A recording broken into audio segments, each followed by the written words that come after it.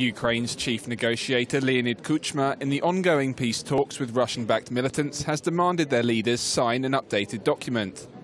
Friday's proposed meeting in Minsk was called off after senior pro-Russian officials from Donetsk and Luhansk failed to attend.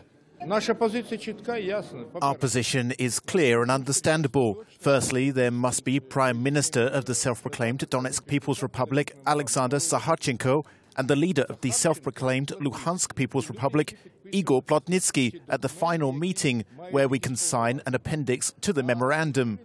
Those people who signed documents and who, so they say, have some authority. Former Ukrainian President Kuchma said the key to peace remains September's deal signed in the Belarusian capital.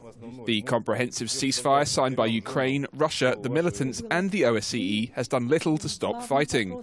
Since the peace deal, hundreds more people in East Ukraine have died, while the militants have advanced past agreed lines and regularly attacked Ukrainian checkpoints and residential areas.